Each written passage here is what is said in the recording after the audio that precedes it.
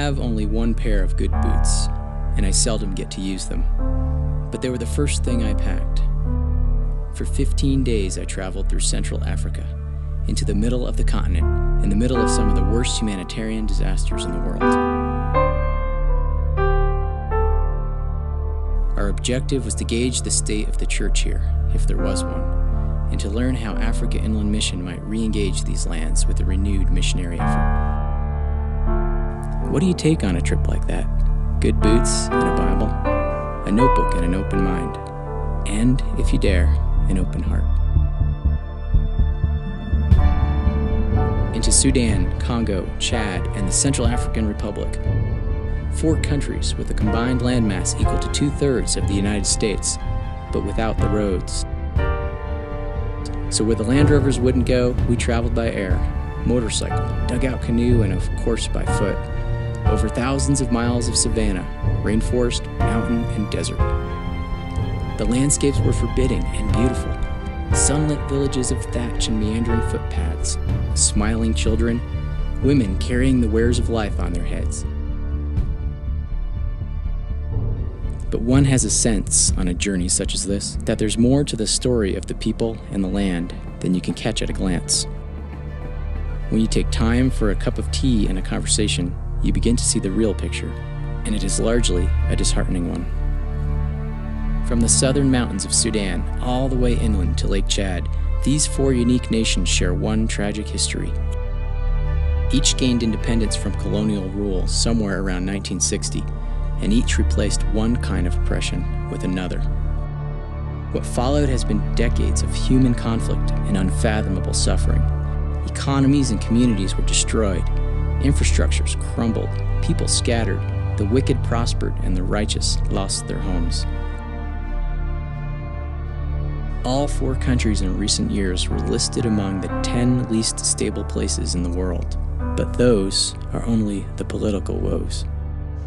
For most of the people here, generations of spiritual darkness, rooted in animistic beliefs, have led to a culture steeped in fatalism and fear. The spirits which they believe control their world are the most prominent and powerful forces in their lives, and the influence of Islam simply brings more fearful uncertainty. My boots plodded through the thick elephant grass in the Imatong Mountains, tracing out a path up a hillside and back in time to an era when missionaries lived and worked here. Their house, like the Bible school they built, lay crumbling and bare, returning to the clay from which its bricks were cast. Sudan's war in the 80s drove the missionaries out and shut down the school.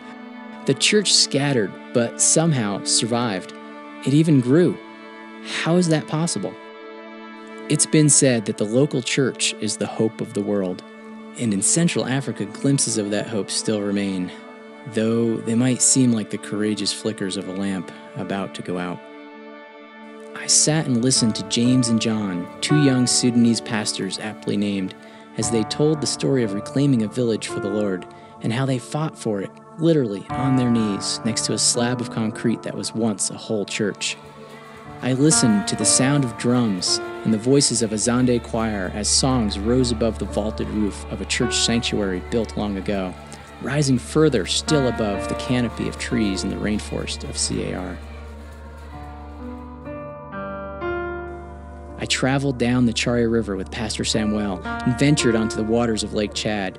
There we prayed, boldly it seemed, for the gospel to one day take root this far inland. I saw the gleaming faces of the graduating class from the Bible Institute in Odysee.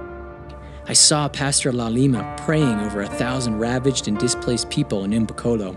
I saw an old man, his life long ago transformed, rebuilding that old Bible school there in the Imatong Mountains. The local church is the hope of the world, and it's the hope for Central Africa. It is God's chosen instrument to transform lives and bring people into His kingdom. It is His instrument to preserve a community, a country, and the world from the debasement and destruction of sin. As Jesus told His disciples, "You are the salt of the earth, the light of the world."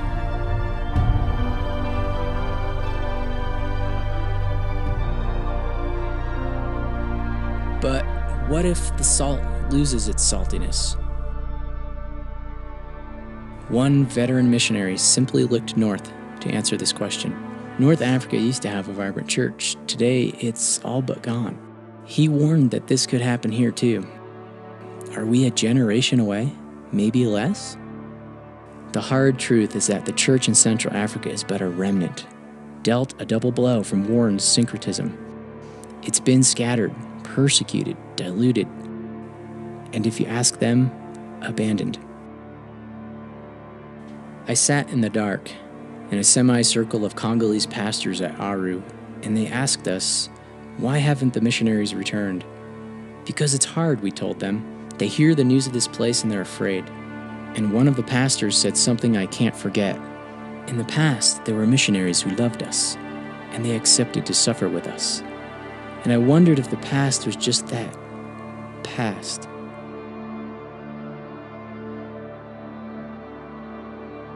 The danger now is that the living stones of the body of Christ are looking much like the actual stones of many of the buildings, crumbling, one wall where there should be four, choked and overgrown with weeds. AIM's initial missionary effort in these lands was not perfect, but the foundation laid by those first pioneers somehow endured a 40-year absence. We need to build on that. And church leaders are asking for missionaries, people who love Jesus and are willing to share their lives and talents to perhaps meet a practical need while all along addressing the most important one, transformational discipleship. It's time AIM returned to Central Africa.